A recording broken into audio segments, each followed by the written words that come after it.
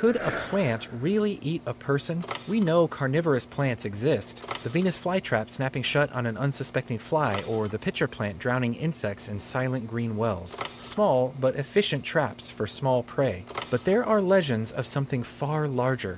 The Ya Te Veo, or I see you, whispered of in old maps and forgotten reports.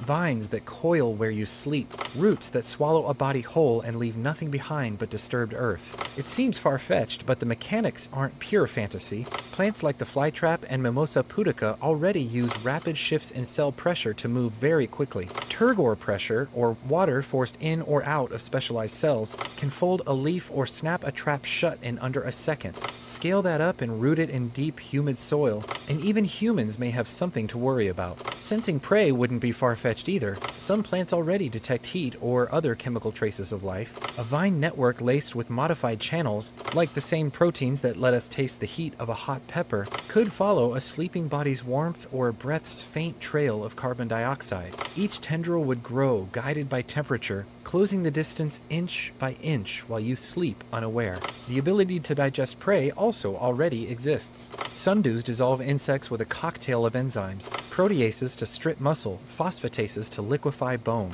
A sprawling root system could do the same on a larger scale, turning flesh to liquid, drawing nutrients into vascular tissue that extends for hundreds of meters underground. It wouldn't chase you, it wouldn't roar or snap branches in the dark. It would wait. It would grow cell by cell until your warmth and stillness gave it the final signal. Roots would tighten, soil would shift, and by the time you woke, you'd already be part of its feeding ground, dissolve slowly into the earth you thought was safe beneath you. Maybe the jungle's oldest stories are just biology, waiting for you to fall asleep.